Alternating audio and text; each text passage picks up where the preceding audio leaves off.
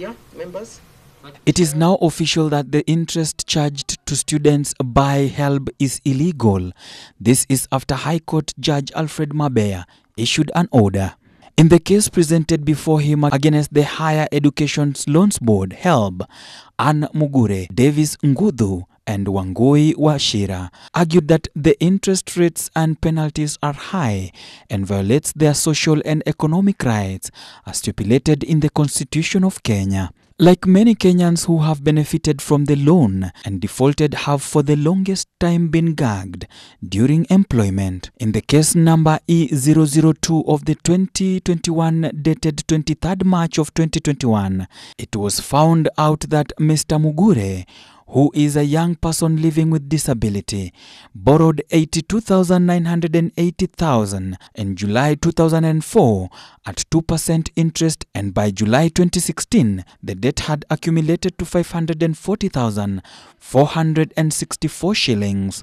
Nguthu borrowed 146.90 shillings in July 2016, which amounted to 335,207 by March 2021.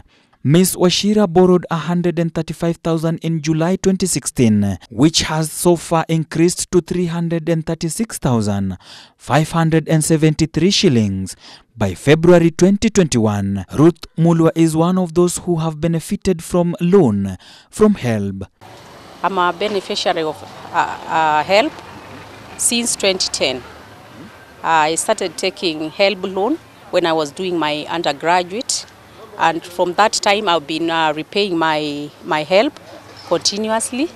To this level, I'm still paying, but now on a higher level. I cleared my undergraduate. I also did my postgraduate, that is master's. And currently, I'm repaying my Helb loan for my certification course. And Benson claims that many young people in the country are unemployed, even though they have Helb loans. Youths huko nje hawana kazi sure, ama unapata umefanya kazi unapata pesa mingi alafu inakuwa used, or sometimes you get some little money and now you also again back to debts. Pesa ikikuja tena you pay your debts, so hakuna kazi consistent. So ni muhimu tu kupata mtu kuanza from a payslip. Hapo ndipo naona ikiwa mzuri kuanza kulipa Helb. Bearing in mind that there's a lot of unemployment in our country, yes. So they are supposed to consider that anyone who has not gotten unemployment, they are not supposed to be deducted any money or levies put on their loans whatsoever. What percentage do they deduct from your Helb loan? I believe currently it's 2%, but initially it used to be 1% per month.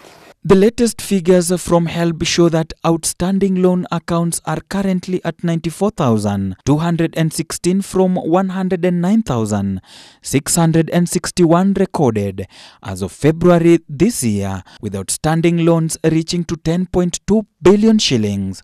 I think on my take, you're supposed to measure and see if a person can actually pay. If you're not able to pay and your source of income, let's say if it's 15,000, actually by clearing off that debt and umwambie like where tuendelea tu na maisha yako, I think it's going to be of more benefit than kwanza kulipa. And then sasa kuimpozea watu interest. Why would you do that in the first place? It's not a bank. You're not trying to get money from people.